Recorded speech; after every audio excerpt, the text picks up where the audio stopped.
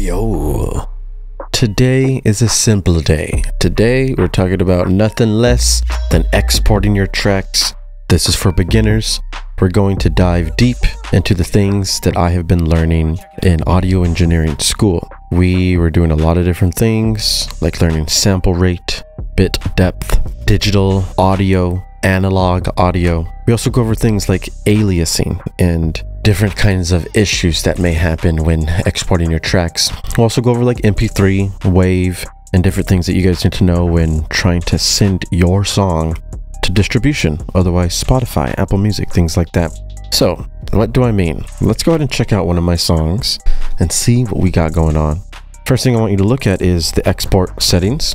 These are the main things we're looking at here. We're going to get into these and make sure that you guys are set up right. Main things you got to understand is we're doing digital audio here. This is not analog. We're not in the recording studio with analog gear.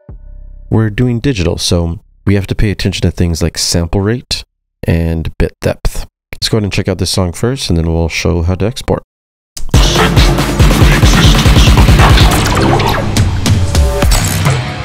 Mindless peasant, descend into your sacrifice.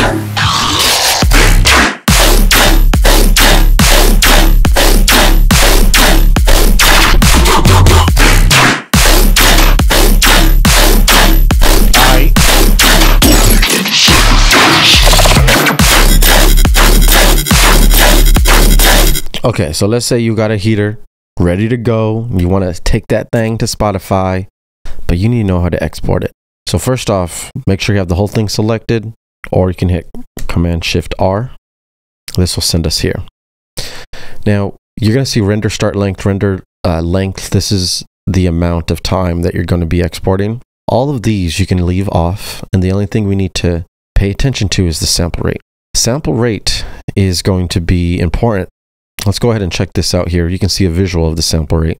Now, with sample rate, we have to pay attention to this only because we're using computers. If we were using analog equipment, we don't have to worry about that. That's why that analog equipment is so expensive that you see. But with this, it's a little bit different. You know, we have this audio being converted into a digital signal. And when it's converted, we use samples. And the sample rate is basically how many samples are being used.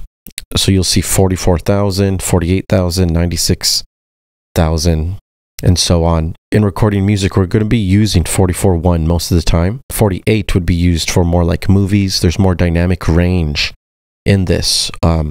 Personally, I am exporting at 48,000. You could do either 44.1 or 48. I'm doing 48. So PCM is important. This stands for pulse code modulation. This is what Ableton is doing to create a lossless audio file. So it's converting the signal. This is what this little section's for. So we're going to have this turned on. The file type will be WAV. We want to have a WAV file. This is the highest quality file. And then we're also going to have MP3 on. So when we export it, we'll have our WAV file. This is what we'll use to upload to SoundCloud and Spotify and Apple. And then we'll have MP3. And this is what we'll use to play out at the shows or share with our DJ friends. We can share this file around. The reason we have two is because the WAV file is very big in file size. So that may be like 20 megabytes, 30 megabytes, while your MP3 is like 2 to 7 megabytes. It's very small, much easier to store and share with people. Plus the MP3 will have the same audio quality. With the technology we have nowadays, the quality of your MP3 will stay high and very nice. So make sure your MP3 is your main one you're going to be using. And then when you're uploading to DistroKid or CD Baby for distribution, they'll send it to Spotify and SoundCloud, and they'll use your WAV file to upload that. So make sure you have that as well. Bit depth is the next thing here. So you have sample rate, which includes how many samples are being used in our digital signal. And then we have bit depth, which is how many bits are being used within the sample rate. So see this picture here? This picture is basically showing us what the bit depth would look like. So at a small bit depth, it's not as high quality, not as much clarity. So bit depth 16, you're getting these big blocks. The higher bit depth we go, the better signal we get, the cleaner our wave is. And you see there's more squares here. We have a smoother signal rather than this blocky signal. So once again, bit depth is the resolution. You want to keep this as high as possible. And these will be your main export settings. now that you know how to export your track, you'll hit that export button, send it to wherever you want to save it. I save it to my records here, and then you'll have an MP3 and a WAV version such as this. One thing you do want to take into consideration though is that when we're making this music that's very distorted and very loud, something can happen, which is a problem called aliasing. It's important we go over this because aliasing is digital distortion that occurs when there's frequencies that are higher than half of the sample rate. So if there was frequencies higher than our sample rate, higher than half of our sample rate, then these frequencies can bounce back and fold into the audible range. The audible range for our ears is only about like 20 hertz to 20,000 hertz. And when we're exporting our track, we're doing twice that, which is 48,000. So normal human range, 20,000 hertz. We export this. But if there's frequencies that are going even higher, they'll bounce back and start to play in the audible range, which is called aliasing. We don't want aliasing to happen. We want to prevent this. So what we do is a trick called oversampling.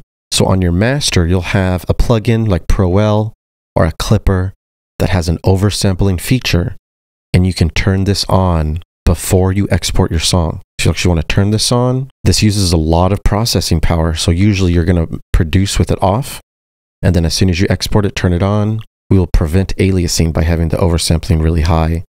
And then you can go ahead and export that with the oversampling turned on. And that'll be like the final things that you need to worry about. This is, basic audio engineering. We want to make sure that your tracks are prepped and ready for distribution. Also, they want to be sounding professional. We want to make sure that when we send them, everything sounds clean. If you guys have questions, put them in the comments. Let me know what's good. I will help you with what you need. Don't forget to like, comment, and subscribe, and go to dripment.com for sample packs, and you can book your lessons there. Have a good day, guys. Peace out. Bye. The Iron Man will break you.